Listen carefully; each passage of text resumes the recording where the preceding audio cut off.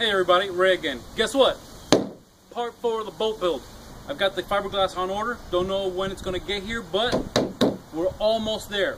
I'm going to put the strakes on, but first I'm going to show you how we cut the strakes. I got to snap a chalk line down the center of the boat and get my measurements so these are even. So without wasting any more time, let's get started. I'm very lucky that I had an old drafting table stand that I could use as a bench, and the first thing I had to do was drill a couple of holes in order to support my 2x4 because I do not have a table saw. So I do have a circular saw, and I was able to just rip down 2 pieces at 45 degrees, and I'm going to use these 45-degree pieces as the strakes with the hypotenuse of that triangular shape against the hull of the boat. So the first part I got to do is establish my center line. You can see when I was building the boat in the beginning, I scribed the center line. So I'm going to snap a chalk line all the way down to the center of the boat so I have a place to begin. I think I'm going to put in 3. 1 on each corner and then 1 down the middle.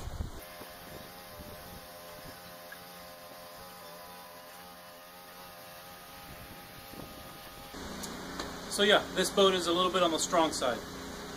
I'm kind of glad I went with a 1/2-inch bottom. Nothing to worry about.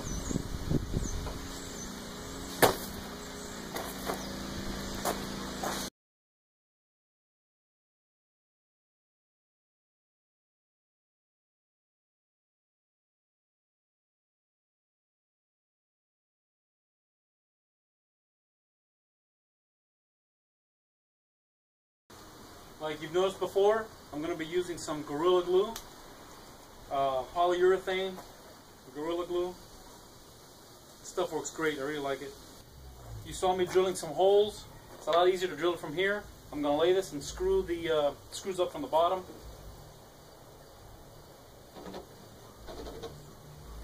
That's just so I know where to stop with the glue. I think it'll be easier to put the glue on here, water this side, lay it down, call it.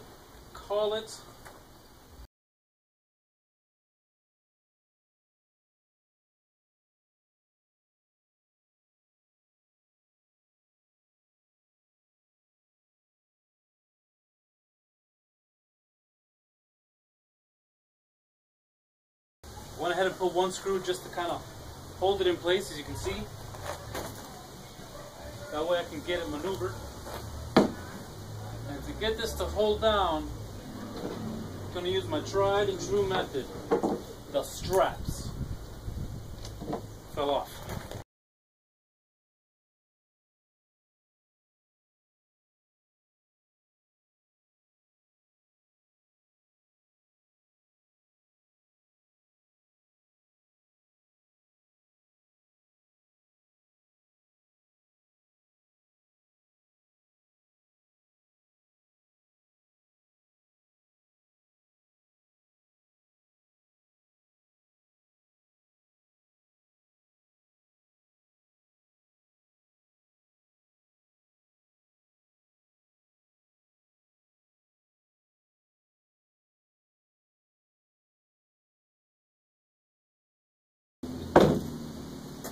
Well, there it is. You might see that the polyurethane glue is starting to foam. It's in there pretty good.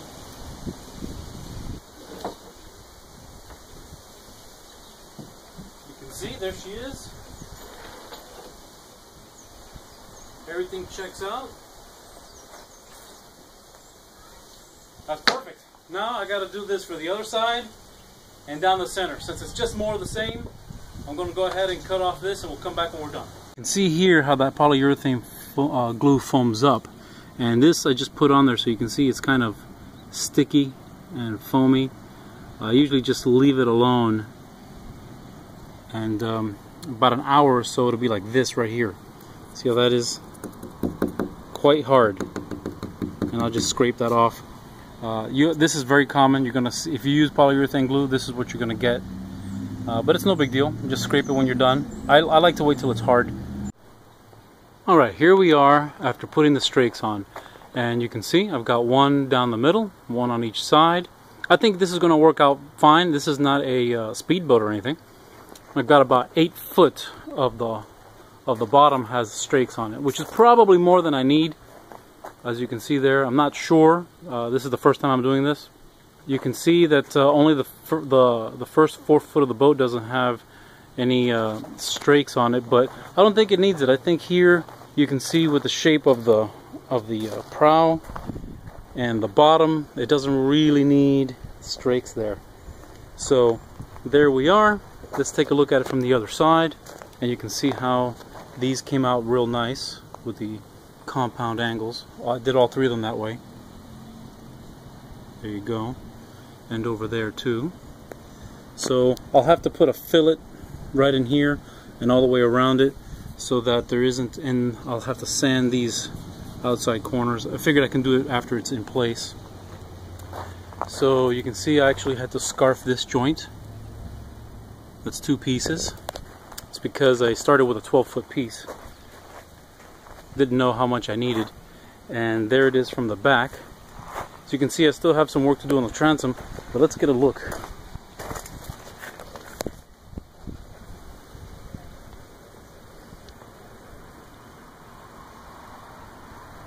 You can see how those Strakes curve with the hull.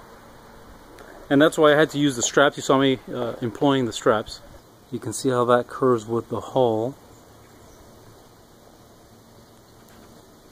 very nicely. Let's take a look at the center one. The center one is by far the straightest. Okay, so I made that same mixture of epoxy and sawdust and created these fillets, and you can see I went ahead and hit all the Strakes. The reason I did this is so that when I lay the fabric over, it will actually lay in here. If it's a sharp corner, the fabric doesn't like to fold. These sharp points here, I'm gonna take these down to about an 1/8 inch to maybe a 3/16 inch radius to alleviate the same issue. It doesn't like any sharp corners. But I gotta do some sanding. Before I end this video, I wanted to show you a little experiment that I did for the in preparation for glassing the bottom of this boat. This here, you can see, is the leftover epoxy and sawdust mixture from the bottom of the cup. I used to, every time I mix a batch, the next day I would break it loose. What I want to show you is that I scraped this from the bottom of the cup, and you can see how rough the surface is. However, the surface that was in contact with the inside of the cup, in direct contact with the plastic, you can see it's smooth and shiny, and you can actually read the indentations from the markings at the bottom of the cup on this piece as well. You can see how glassy smooth that is. So that got me thinking. For the boat, I ended up preparing this experiment. This is the same 1/2 inch plywood that I used for most of the bottom, and I have 2 patches of fiberglass, a cloth. I prepared them both the same. This morning I wanted to unveil it for you, but the wind has already kicked up. And what I did for this side is I had a sheet of plastic, and this is just like drop cloth plastic, that when I prepared the 2 patches, I embedded this on this patch right here. And like I said, when I got up this morning, the wind, it's a little windy today, blew off the vinyl. So I peeled it off the rest of the way. It was only barely held on.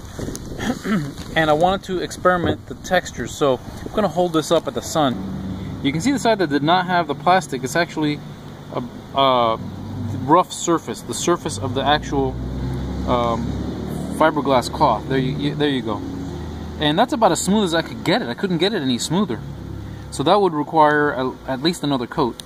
Over here, and you can see I wasn't quite careful enough with it. I just was seeing if this experiment would work. The area covered in plastic actually gave me such a smooth finish that I'm impressed with it. I think this is what I'm gonna do for the boat. I'm gonna put the fiberglass on and then cover it in the plastic, and it is such a smooth, even finish.